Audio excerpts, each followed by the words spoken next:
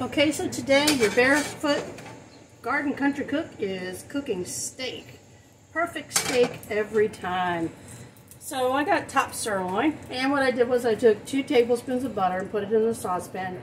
Get it nice and hot on about medium-high heat. And I'm going to sear the meat with that butter on that side, and then I've buttered the other side by hand.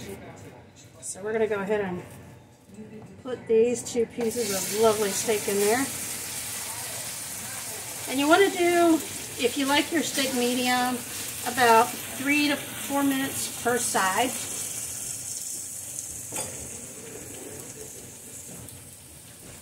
Everybody's closed.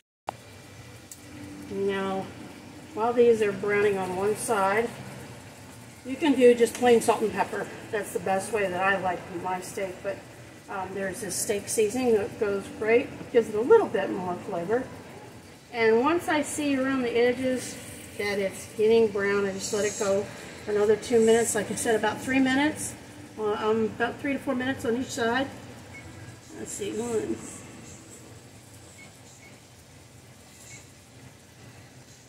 Timer. There we go. My German sweet and sour cabbage is just about ready.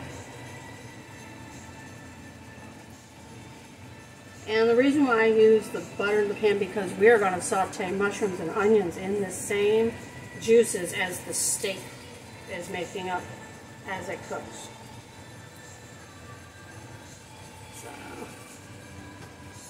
So you put it on about a medium temperature, medium, low, high.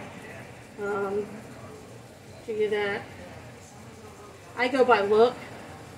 I mean, I don't know the whole, when you touch it with your finger, how to know that it's medium, but I know that at 3 to 4 minutes on each side makes it come out perfectly. So once this is done on this side, I am cooking up some sirloin steaks with onions and mushrooms sauteed in the juices from the steak. I see you're breaking in the new pan. Yep, I already washed it. You always want to wash a pan when it's brand new because they put oils on it when they manufacture them. Well, I walked outside with the lawnmower to attempt to work on it outside. So our 3 minutes is just about up on this one side. And I'm going to go ahead and turn those babies over. You can see it's starting to get a little brown, which is exactly how I like it. And then I want to do 4 minutes on this side. The reason why I do 3 and 4 is because it actually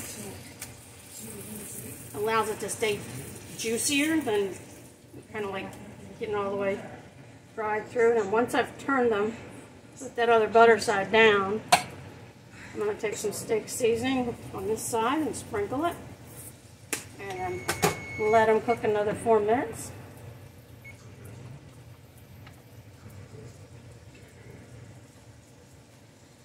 Now, ahead of time, I've got some nice button mushrooms that are already pre-sliced up.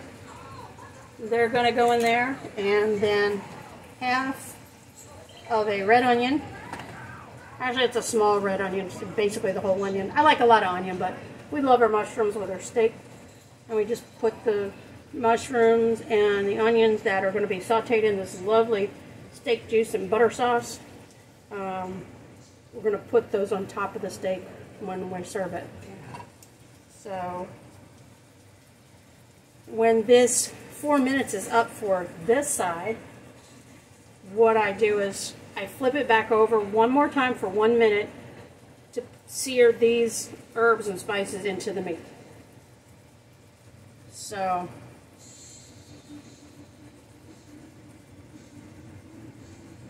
I'm just going to let this cook a little bit up here. Now, if you have thinner slices, sometimes you don't need to do it 4 minutes. It'll tend to become basically well done. And I don't want them well done, so I'm going to do like 3 minutes each side with a little extra time on this other side.